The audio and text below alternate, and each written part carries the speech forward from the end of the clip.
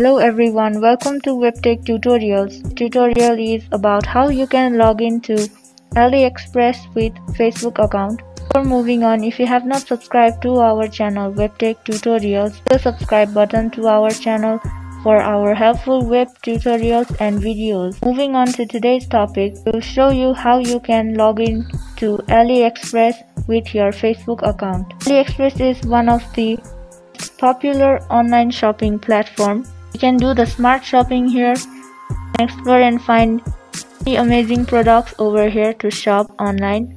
So if you want to log in with your Facebook account here and do online shopping, you can definitely do that, so watch our video till the end. Download the AliExpress application freely from Play Store and install in your device. So make sure you are logged into your Facebook account while doing this login process. Tap open the AliExpress after you have installed it. At the bottom right corner you can see the account icon over there. Tap on it. To log in you must sign in. Here you see at the top of the screen, tap on the sign in button. So there are many options to sign in with. Now you have to choose the Facebook icon to sign in with Facebook account. Once you tap on the Facebook icon, AliExpress will connect with Facebook and ask you to give access to your Facebook information. That it will take your name, email address and other public information to help you log in with your Facebook in AliExpress.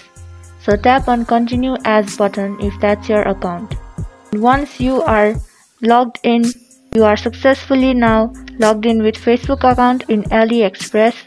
Now you can start shopping online and have the smart shopping experience here in AliExpress. I hope this video was helpful to you guys in learning how to log in with Facebook account in AliExpress. Thank you for watching our video till the end. Do like and subscribe to our channel WebTech Tutorials.